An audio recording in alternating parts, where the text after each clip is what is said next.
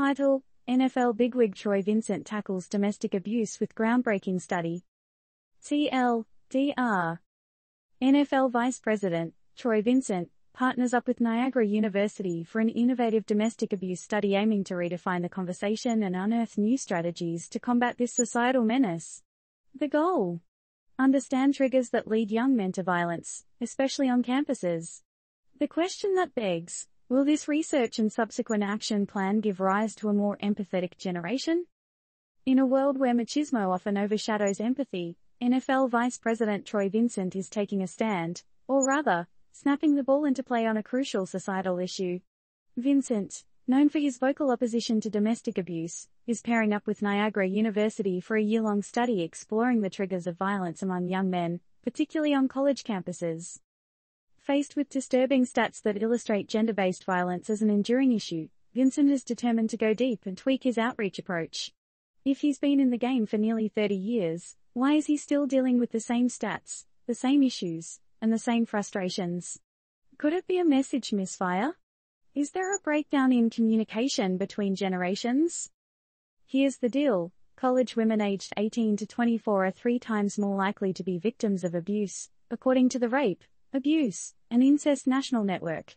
That's a heart-rending stat and one that demands action.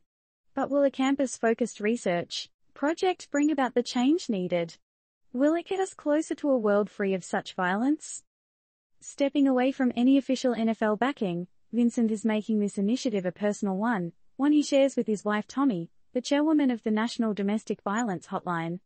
It seems appropriate to ask, with such heavyweight involvement, can the Vincent Commission make a genuine impact? Or will their influence add fuel to the already blazing spotlight on this societal issue? Vincent's approach?